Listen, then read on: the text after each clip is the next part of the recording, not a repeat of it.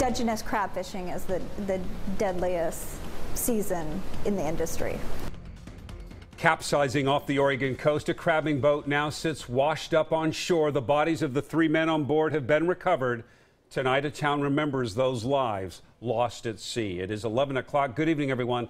I'm Jeff Gianola. And I'm Jennifer Hoff. That tragedy taking place just a little more than 24 hours ago. The Mary B2 and its crew making their way back to Yaquina Bay after a crabbing expedition when it went down in heavy seas trying to cross the bar there.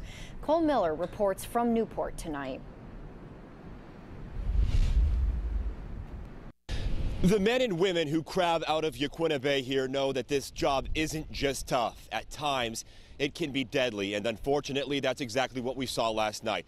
But tonight, while those 3 fishermen may be gone, they are certainly not forgotten. And the Lord hears, and He delivers them out of all of their troubles.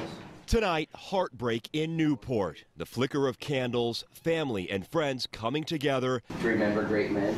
Great men who lost their lives doing what they love. 50-year-old Joshua Porter, an experienced commercial fisherman from nearby Toledo, skipper Stephen Bernacki and crew member James Lacey, both of New Jersey.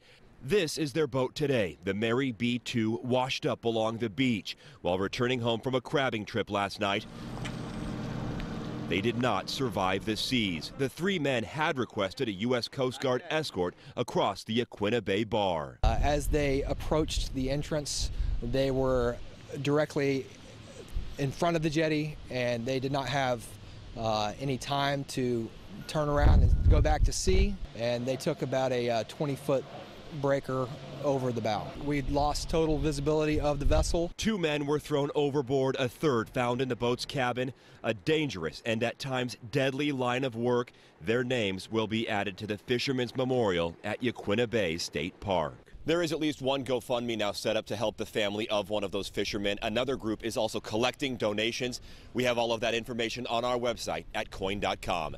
In Newport, Cole Miller, KOIN 6 News.